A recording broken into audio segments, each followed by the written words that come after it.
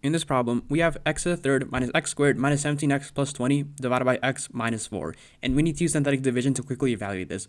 The first thing I want to point out is that because we have the denominator being in the form of x plus or minus a number, this is a suitable problem for synthetic division. And then now let's proceed with synthetic division. The first step is you take the number in the denominator and you change its sign. So that minus 4 becomes a plus 4 for the sake of synthetic division. Then now let's set up the synthetic division table. As always, you probably might see different ways of setting up this table in your classroom or other videos, but you can set it up however you wish. This is just the way I set it up. You do not have to set it up like this at all.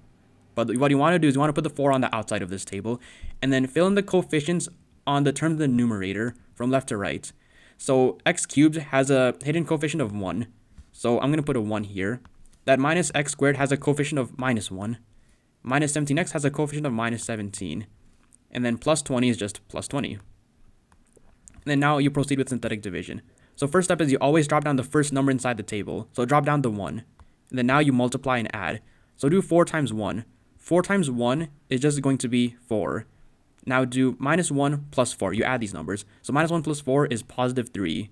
Now do 4 times 3. 4 times 3 is just 12. Now do minus 17 plus 12. If you do that, you should get minus 5. And then finally multiply 4 and minus 5. That's going to be negative 20. And 20 minus 20 is just 0. And now we're done with synthetic division. We know what the coefficients are in the answer.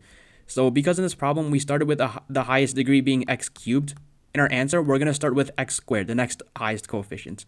So what this means is that 1 is the coefficient on x squared, and you just keep going down.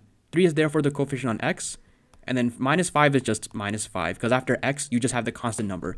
And then 0 is our remainder. So this is like saying we have plus 0 divided by x minus 4, which was the division, the divisor at the start. So let me just go down and summarize this. Therefore, our answer to this problem is x squared, because you have 1 times x squared, plus 3x minus 5. And then this 0x plus 4, 0 divided by x minus 4, well, that's just 0. So I'm not going to add that. And this is it. This is the answer to our problem.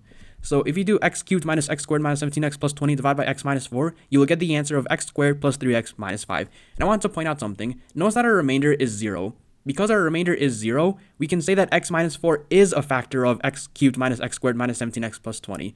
So whenever you get a remainder of 0 in synthetic division, you can say that the divisor is a factor of the numerator.